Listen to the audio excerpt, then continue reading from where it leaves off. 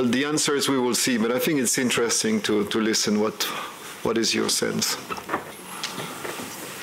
Ben Friedman. Question for either Charles or Peter or both. Well, I'm the chair.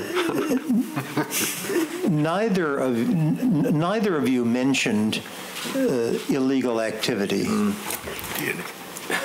And I'm curious whether you think there's a serious danger that new forms of electronic transfer, cryptocurrencies and other items, could be used in a way that would greatly proliferate the extent of illegal activity. And I have in mind, of course, things like tax evasion and money laundering, but I also have in mind much more pernicious activities, the most obvious of which I think is malware attacks.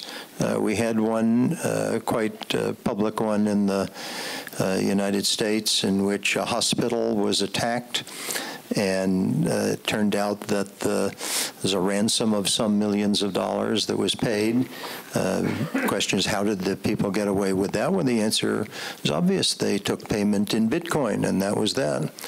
So once it becomes widely understood that people can do things like this, do you see a danger that the integrity of the tax system could be eroded, that regulations against all sorts of things, gambling, prostitution, drug running, could become much greater once that becomes easier to hide the profits? And even these more outstanding things, again, malware is one example, but I think there are others.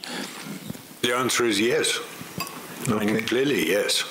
And that was part of the purpose of Bitcoin, to make sure that no government, police force, tax inspector, whatever, could get their hands on you. And that's the whole purpose of the exercise. But there is the wider issue, which I thought you were also referring to, which is if we try and do everything electronically, everything, it raises our fragility in the face of cyber attack.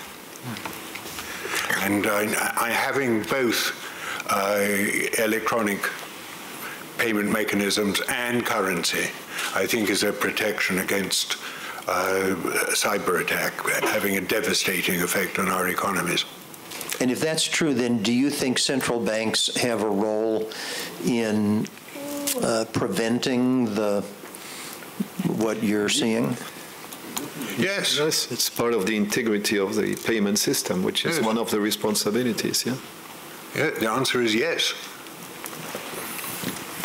Other comments, questions, quickly?